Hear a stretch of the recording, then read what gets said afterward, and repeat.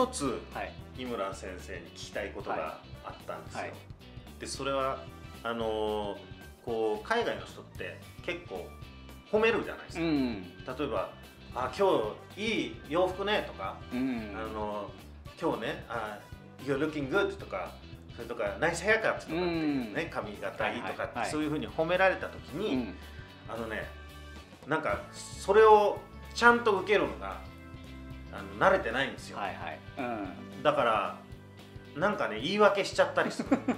いやこれいや安いんですよとかね、なんかバーゲンで買ったのとか、その髪もいや本当はねもっと長くするつもりだったんだけどなんか切られちゃってとかっていう、絶対ね言い訳したくなっちゃう。そのね受け身の取り方を教えてもらいたいと思って。なるほど。やっぱり僕もよくその生徒さんだったり今から英語を勉強しようみたいな人と接することが多いんですけど、英語で話してると、こう必ず聞いてもないのに、その生徒さんが英語勉強してる人から「My English is not good」って来るんですよね。最初に、でもそれ英語で言ってるわけですよね。そうなんですよ。でも防御してるんですよね。そんなにうまくないと思われたら嫌だからみたいな感じなのかもしれないんですけども、それかもううまいと思ったらバババババって言われたら可能性怖いみたいな。そうですね。でそういう時それも言えてるし、結構喋れてるから「No, no, your English is good」って言うと「No, no, no, no」って言われるんですよね。「No, no, your English is good」って言っても「No, no, no, no」みたいな感じでずっとなんですよ。もう永遠に続くんですねこれが。で何回もこのやり取りしててもう本当に永遠に続くのが分かったんで、1回でもう収めるようにしてるんです僕は。1回で1回で。じゃあもうグッドって言って「ノーノーノーノーノー」って言われたらもう次のトピック、もうその話なかったことにするっていう。でなんかそのやり取りの中で感じたのが、すごい否定されてる感じがするんですね。で僕が「いや英語うまいですよ」って言ってるのに対して「いやいやいやあなたの評価は間違ってる。私の英語はうまくないんです。あなたは何を見てるんですか」みたいな感じのなんかすごい否定されてる感じがしちゃって。攻撃的ですよねそのメッセージは。だから逆になんかそういうふうに思わせちゃってるんだけど、向こうは多分そうは思ってないですよね。謙遜してるつもりだから。謙虚にね言ってるわけだから。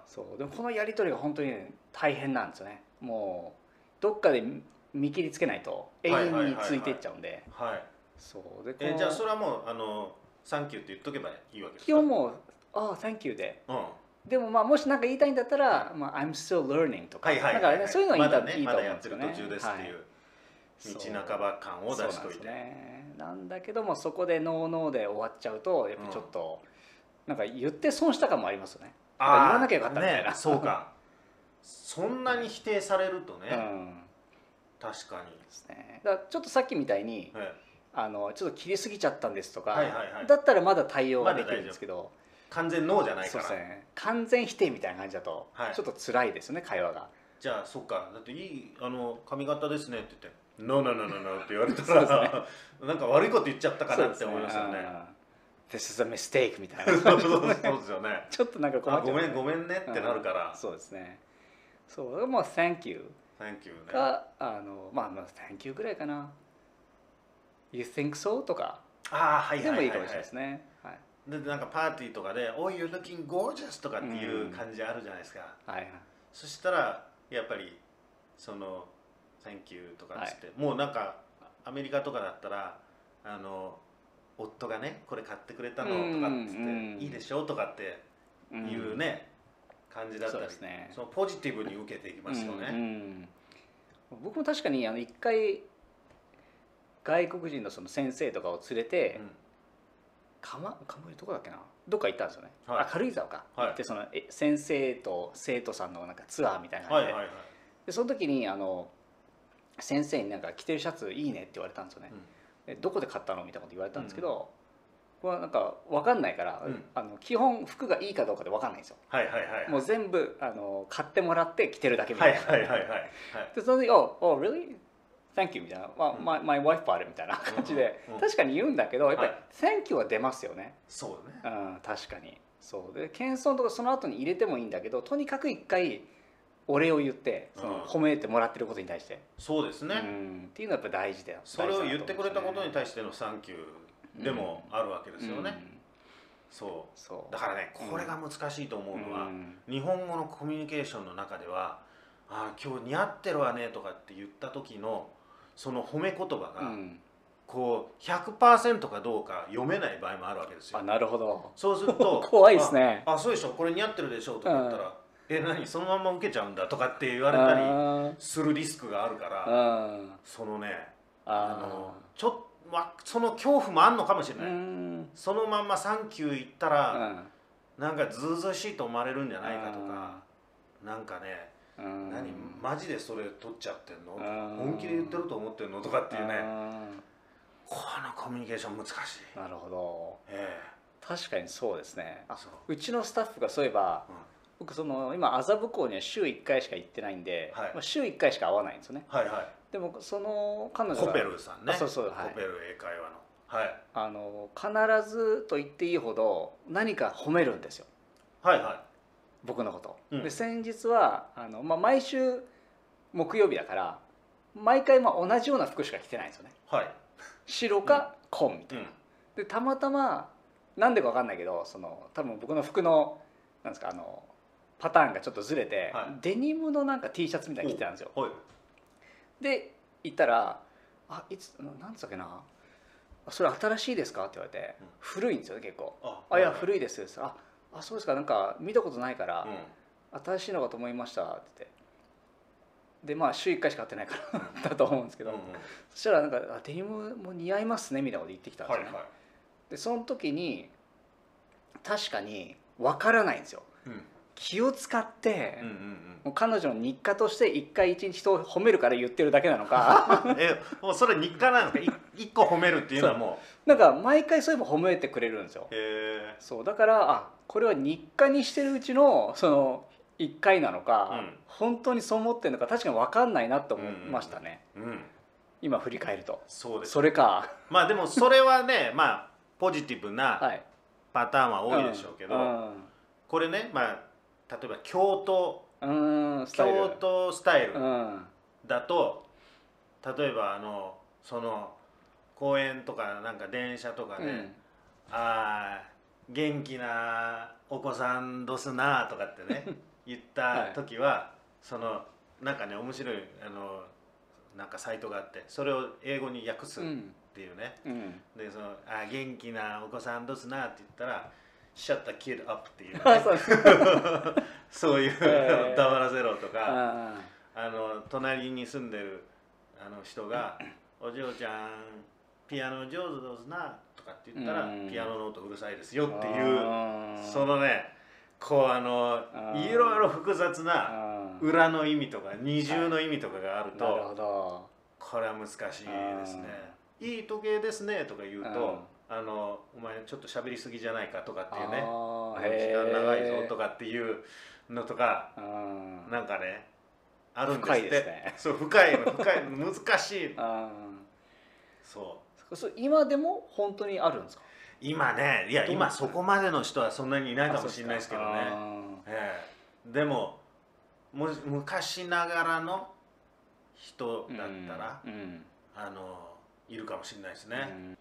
だからね多分その二重の意味を含ませてるっていうコミュニケーションはあるんですよ。でそれはダイレクトになんかね悪いことは言わないっていう、そのオブラートに包んでという優しさみたいなものもあるんだけど、ものすごいその精神的な攻防戦というか、これ本気で取っていいのか、いやそれとも裏の意味なのかっていうのが難しいから、その習性がなんとなく日本全部にあって、褒められた時にこれ 100% 褒めで取っていいのか、それともこれは何か裏の意味があるのかっていうふうなの迷いが謙虚にさせてるのかもしれないです。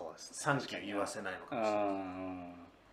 だけどそのコミュニケーションも面倒くさいじゃないですか。永遠続きますからね。もうね、そうだったらもうそのまんま取ってもうサンキューでありがとうっつって、いやそれ何そのままマジで取るのって言われてもって言っちゃえばもういいじゃないっていうふうにね思うんですけどね。確かに、英語だったらね全然それでいいと思いますけどね。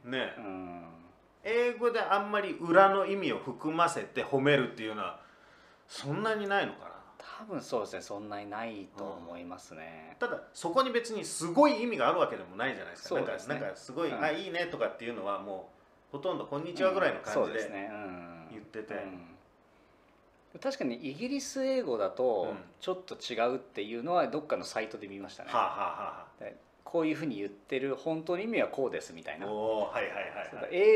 メリカ人とイギリス人に、あれか、この表現はどういう意味に捉えますかみたいな、調査をしたんです確か。したらイギリス人は結構そのままじゃない感覚の、その京都に近いような、まあ 100% じゃないですけどね。そのままに取ったのがアメリカ人は8割でイギリス人は4割だったとか、そういう感じなんですけど、だからちょっと似てるのかもしれないですね。そうですね、京都スタイルと。一応イギリスだとなんとなくイギリス人って皮肉、そうですね、そういうのを含ませる感じありますもんね。そうですね。そう、じゃあちょっと近いんですかね、京都の人に。近いのかもしれないです。京都の人イギリス行ったらなんかこうちゃんともうコミュニケーション取れる、バッチリいけるのかもしれないですね。じゃあパーティーとかでね、難しいのは例えばなんかこう持ち寄るので、こうもうフードはね全部あるから、そのドリンクね、まあもう本当に自分の分ぐらい、まあ持ってきてくれればみたいな感じで、それで本当にそれを信じて持っていったらすげえケチとかってなんかこう言われたり、なんかもっとプラスアルファのこの辺りまではやらなきゃいけないみたいなのとか、そういうの難しいんですよね。へえ、そうなるんですね。僕ね信じがちなんですよ。なんかもう自分が飲むね、なんかビールとかわかんないけど、そのぐらいで、まあちょっと多めに6缶ぐらい持っていくかもしれないけど、まあそのぐらいと思ったら、他みんなすごいなんかね、食べ物とかなんか持ってきてたり、それね、日本パーティーがの持ち寄りパーティーみたいなねのがなんか多かったり、若い頃はそれでいろいろしくじったなと思ったりしましたね。恥ずかしい。なんか服とかもね、なんかまあカジュアルで、すげえもう半ズボンとかで言ったら、いやそのカジュアルではないみたいな、なんかそういうの。あれなんか日本でもなんかありますよね。カードになんか普通の服でいいですみたいな、なんて言うんでしたっけ？平服みたいな。平服か。そう、それでなんか何かでそれもらったんですよ。で分かんないから検索したらみんななんかバラバラなこと言うんですよ。そうね。なんか普通の私服で、本当に私服でいいって言ってる人もいれば、スーツだ。そうそれ困るなと思って、とりあえずスーツでネクタイ取っていったかな。そうか一人だけね、それでもちょっと変だし、それで全く違うんですけど、中国で友達結婚したんですよ。そしたら中国の結婚式がカジュアルだからって言うんですよね。そうで、分かった。でも中国ってなんかイメージ的にその結婚式とかすっごい盛大でちゃんとしていて、なんか赤か白じゃなきゃダメぐらいなイメージだったんですよ。友達が「いや本当にカジュアルだから本当に普通のジーンズでいいし、短パンでもいいし」って言われて、でも2月が短パンはあれだったんですけど、もうジーンズでいいよって言われて、それはないでしょうと思って、とりあえずスーツ着てったんですね、中国まで。上海だったんですけど、そして行ったらその会場の半分スーツ半分普段着なんですよ。で普段着はその奥さんの方の人たち、で旦那さんの方の人たちは日本から全員来てるんだけど、みんなスーツなんですね。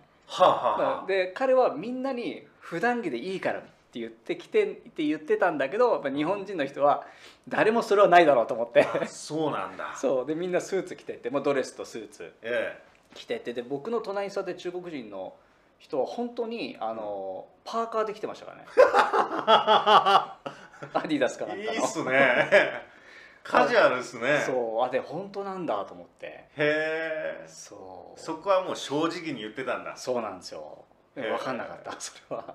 もうなんか不思議な光景ですね。そうです、本当にもう半々、綺麗に半々でしたからね。へえ。で隣で隣じゃなくて通路でこうなんか花びらこうやってやる人も普通に T シャツとセータースウェット着てるのが2人でこうやってやってるんですけど面白い。なんかなんでみんなスーツなのとかと思ってたんですかね。多分そういう感じだったと思いますよ。日本の日本のカジュアルっていつもそれなのみたいな、なんか。ですから飲むのが一番その重要なイベント。飲んで食べるか飲むのがかな。一応その新婚の2人は各テーブル回って飲まなきゃいけないんだけど、まあ、2人は飲まなくてもそのお付きの人が飲んでくれるっていうシステムなんですよね。へえ。お付きの人がすごい飲んでるっていう酒飲みのお付きの人がなんかいるんだ。それで代わりに飲むっていう風習があるみたいで、そうちょっと不思議だったんですよ。だとそう食べ終わったら帰っていいからって言われて。そうなんだ。そうで自由解散。そうなんですよ。でも見たらみんなまだいるんですよね。で友達また来て「本当帰って大丈夫だよ、帰っていいよ」って言われて「分かった」って言って、なんか結構もう1時間ぐらいいて分かんないから。中国人の人たちはみんなすっごい飲んでて、もうベロンベロンになってて、日本人の人たちみんなもうどうするんでしょうねみたいな帰っていいって言われてんだけど、どうしましょうかって言って、やっぱり分かんないですよ、本当帰っていいのかどうか。じゃあ奥さん側の方ベロンベロンになってもだんだん帰っていってで日本人がまた結構残っててで最終的に友達が「本当帰って大丈夫だから」って言ってやっとみんなで帰るみたいな。そうで一応その友達奥さんもいたんだけど、日本人なんですよ。で奥さんが中国人。はいはい。そうで一応なんか見送りっぽい感じでなんか立ってるけど、なんかぼーっと立ってるみたいな2人も。そうなんだ。そうだ、国によって違う、本当にカジュアルってのは本当にカジュアルなんだっていう。そうなんですね。だそれ分かりやすいですよね。そうやって言われたら。それは分かりやすい。僕はそっちの方がやりやすい。なんかもう信じちゃうからそれ。でも多分パーカーではいけなかったと思う。そこまでは信じられなかったと思う。とりあえずスラックスに襟付きのシャツぐらいまでは行ってしまったかもしれないな。普通そうなっちゃいますよね。すごいっすね。挨拶とかもなんか「おめえ食った?」みたいな感じで、なんか普通の英語だと「What's up?」みたいな感じじゃないですか、カジュアルなのは。なんだろう、まあ元気みたいな感じですかね。で中国は日中ファンラマっつってご飯食べたっていうのがなんか「What's up?」みたいな感じなんですよ。でまあそれも最終的には元気っていうことだと思うんですけど、あんまりねないですもんね。日本だったらまあなんかどっか食いに行こうかっていう流れだったら食ったとかっていうのはあるかもしれないですけど、普通に会って道端とかで食べたとかってねなかなか言わないですからね。なんでってなるから。そうですね。ダイレクトに言わないっていう習慣が多いから、これはどの意味の食べたなのかなっていうことをいろいろ勘ぐるから、だからそのコミュニケーション難しいんだ。まあそう面白くもあるんですよね。いろんなそのなんか誤解が生じる、必然的に誤解が生じて落語とかのネタとしてはその面白いんですけど、日常非常に面倒くさいことやってるんだと思います。でも単純に褒めてもらえてサンキューって言えたら楽だなって思いますよ。そうですね。確かに。僕もじゃあちょっと動画でそういう動画作ります。はいはいはいはい。褒められた時の対処法。そうぜひぜひ勉強させていただきます。今日はありがとうございました。